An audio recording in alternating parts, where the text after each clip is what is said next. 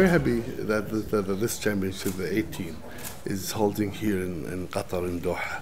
In our region, we are very keen to host a lot of international events. I think this was a very good opportunity when the International Federation, under the guidance and leadership of President Sheikh, decide to elect Doha as a hoster for the 18 World Championship.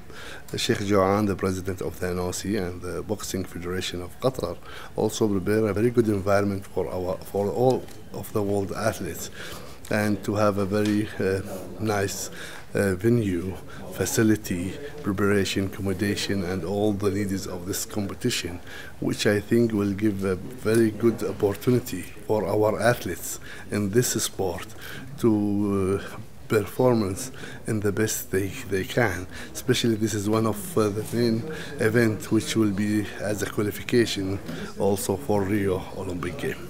Boxing is a famous sport in our region, in Middle East, not only in the Gulf or GCC.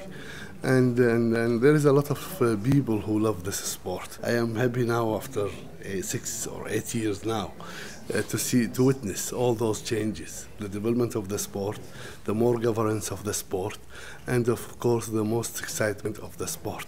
For that, I am happy that I am a part of this sport, and I was with his leadership for this organization, President Sheikh, when he came with his program for his election campaign.